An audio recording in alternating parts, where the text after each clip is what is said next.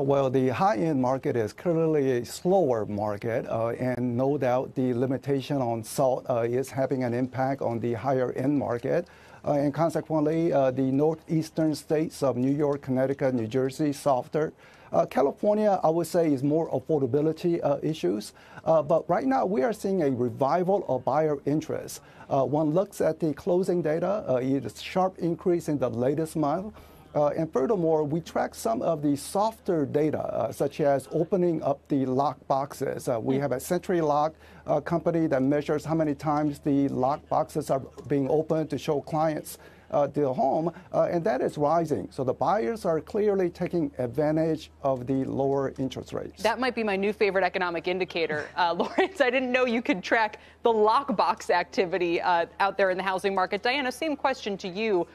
Are we seeing regional variability here, or is it the kind of same message no matter where you look? Look, all housing is local. We say that right from the start. So in pricier markets, it is going to be more difficult. It's just a question of supply at this point. We're seeing big markets with great economies, in Dallas, in Austin, parts of Texas, or, in Charlotte, North Carolina, or in Virginia, where you talk about the Amazon effect. You're seeing great demand. There is a lot of buyer traffic coming through these homes. The question is, will that traffic translate into closed sales? If mortgage rates stay low, you will probably see a more robust spring. But it was interesting today with the housing starts data as well as the pricing data that everyone was kind of on the fence. I talked to a lot of analysts who come out saying, we think there's a lot of demand here. There should be all this pent up demand, but we're still worried about that affordability.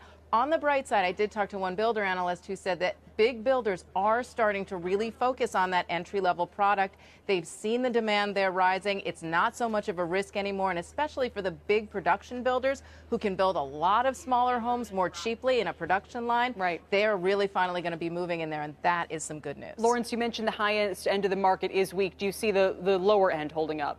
Low end is very hot. In fact, anything that shows up is being grabbed by the buyer. Sometimes multiple bidding still hanging around in many markets. So the key is there is a demand, especially among the millennial generation who wants to buy that starter home.